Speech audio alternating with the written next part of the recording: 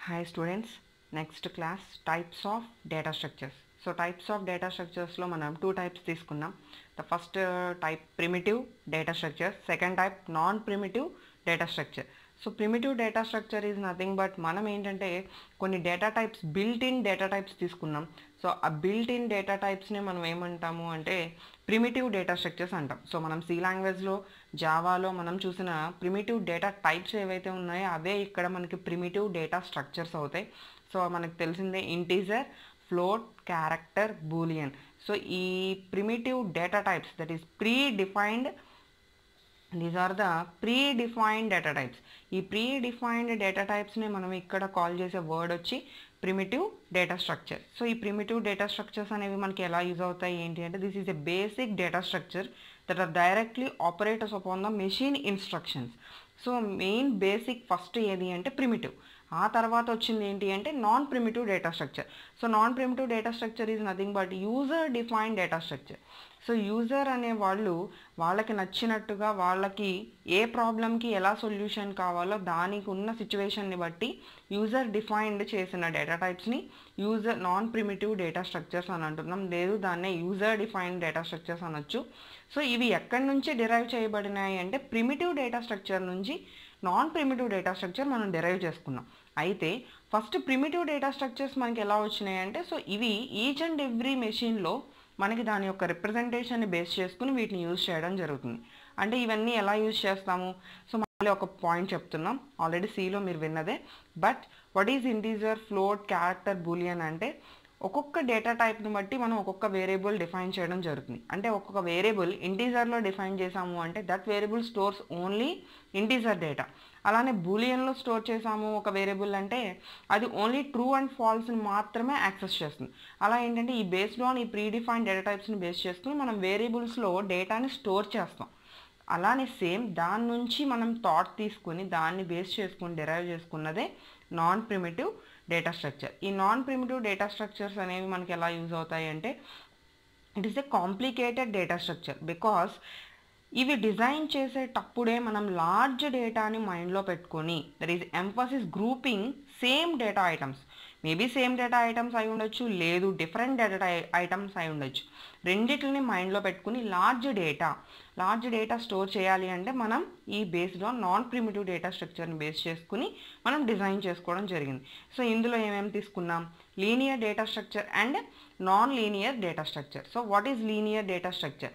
మనం ఆర్డర్లో కంటిన్యూస్గా ఆర్డర్లో ఎలకేషన్ చేసుకుంటే దట్ ఈజ్ ఆర్డర్, కంటిన్యూస్ ఆర్డర్లో ఎలకేషన్ చేసుకుంటూ వెళ్ళే డేటా స్ట్రక్చర్ని లీనియర్ డేటా స్ట్రక్చర్ అంటున్నాం. ఆటోమేటిక్గా కంటిన్యూస్ కాకుండా దట్ ఈజ్ నాట్ ఆర్డర్ లేకుండా మనం అరేంజ్ చేసుకుంటూ వెళ్ళే వాటిని నాన్ లీనియర్ డేటా స్ట్రక్చర్ అంటున్నాం. కంటిన్యూస్గా ఎలకేషన్ చేసే data స్ట్రక్చర్కి examples erase, linked list, stocks, cues. అలానే నాన్ లీనియర్ అంటే ఆర్డర్లో అసైన్ చెయ్యకుండా వెళ్ళే వాటికి ట్రీస్, గ్రాఫ్స్, ఇంకా మనం చెప్పాలి అంటే పాయింటర్స్. సో వీటిని బేస్ చేసుకుని మనం నాన్ ప్రిమిటివ్ డేటా స్ట్రక్చర్ని డిజైన్ చేసాం. That is linear data structures and non linear data structure. So what is ఎరే? What is an ఎరే? ఎరే అనేది మనం సి లాంగ్వేజ్లో చూసాం. It is a collection of data items of same data type.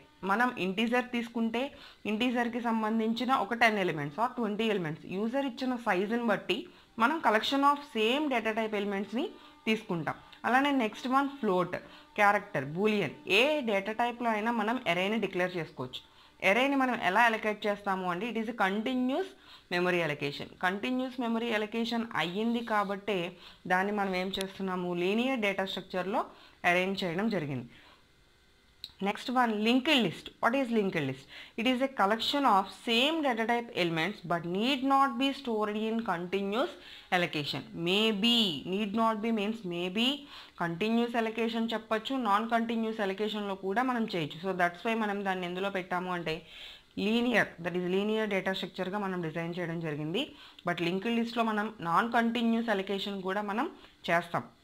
But సిచ్యువేషన్ని బట్టి maybe continuous are non continuous. అయితే next one stocks. What is stock? So stock it is a LIFO. What is LIFO? First of all stock is a linear data structure. అంటే స్టాక్లో కూడా మనం ఏం చేస్తాము, ఎలకేషన్ని కంటిన్యూస్గా ఎలకేట్ చేస్తాం. దట్ ఈస్ ఎలిమెంట్స్ని మెమొరీకి కంటిన్యూస్గా ఎలకేట్ చేస్తాం.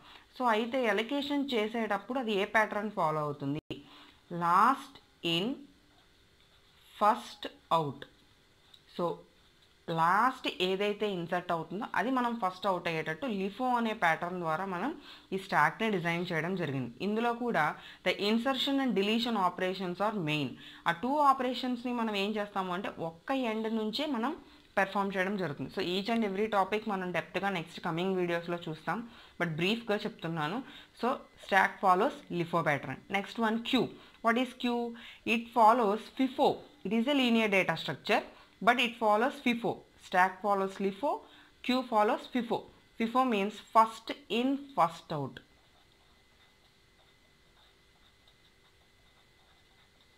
First in, first out. In which మనం ఏం చేస్తున్నాం, ఇన్సర్షన్స్ డిలీషన్స్ రెండు పెర్ఫామ్ చేస్తాం. బట్ ఇన్సర్షన్ ఒక ఎండ్లో పెర్ఫామ్ అయితే డిలీషన్ అనేది ఎనదర్ ఎండ్ నుంచి చేస్తాం. అంటే stock have only one end, queue have 2 ends. So ఆ 2 ఎండ్స్ని బేస్ చేసుకుని మనం క్యూ అనేది రిప్రజెంట్ చేస్తాం. Next one trees.